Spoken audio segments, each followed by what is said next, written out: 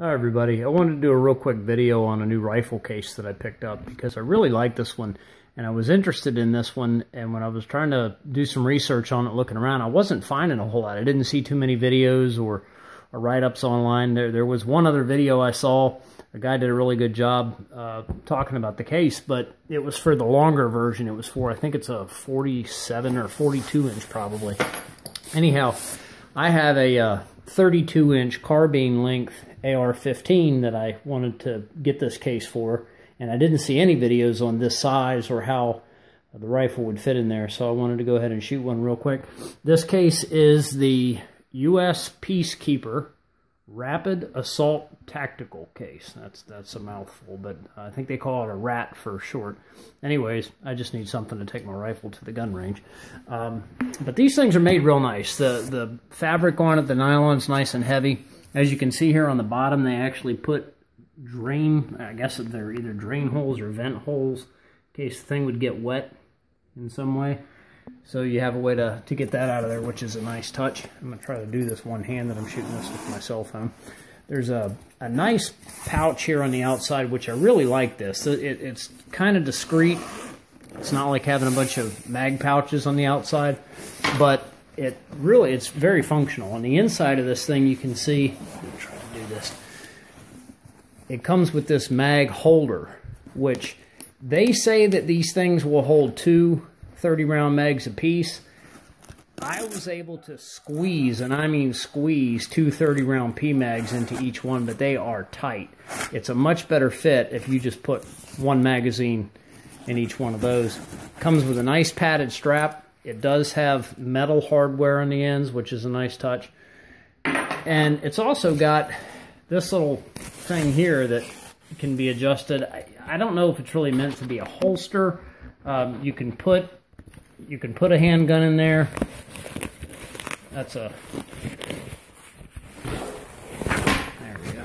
That's a Walther PPQ that you can see how it sort of fits in there, but I would never do that. I would never use it for that. I mean, I guess it could be used that way, but I have a separate range bag that I take out when I have handguns with me, so I wouldn't do that. But the nice thing about this pouch is, I mean, you can see the size of it. It's a decent sized pouch. It runs almost the full length of the case. I mean, you could literally just fill this with magazines if you needed to. So the fact that these only, easily hold 3, it says they hold 6, but like I said, even though you can only get 3 in there, you could probably put, 15 mags or better in this outer pouch, which is, more than enough.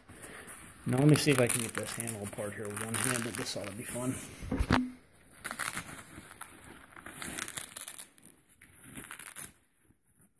Oh, and there is a small zip pocket on the back side of this thing. It's not padded or anything. It's, just another place to be able to put a few items. But then the main compartment of this, and this is what I was sort of hoping to see when I was looking for other people's videos, is how it holds an AR. And as you can see, it's the perfect size. Now this is the 36-inch case, and that's a Smith & Wesson M&P 15 Sport, standard 16-inch barrel. The gun is 32 inches overall with the buttstock collapsed, just like most standard carbine length ARs out there right now. So that gives you an idea how it fits. Obviously, you cannot put it in the bag with a 30-round mag in the gun, but you could lay it down here separate, but I mean, you wouldn't need to because, like I said, you've got all that space there. You see, you do have room for an optic. This is a Vortex Spark 2, and I do have it on the, I do have the spacer in here to do a lower 1/3 co-witness. So this optic is mounted about as high as I would want to mount it on this gun, and you can see there's still plenty of room there.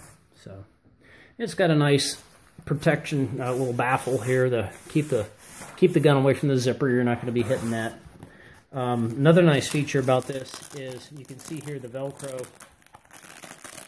The closed cell foam padding that's in here can be removed from both halves, from the front and the back of the case, in case something would ever get really wet. If this case would just get absolutely drenched, you can take it all apart, take the padding out, air everything out, dry it out real well, which is kind of a nice feature. But I really like this. It's made well.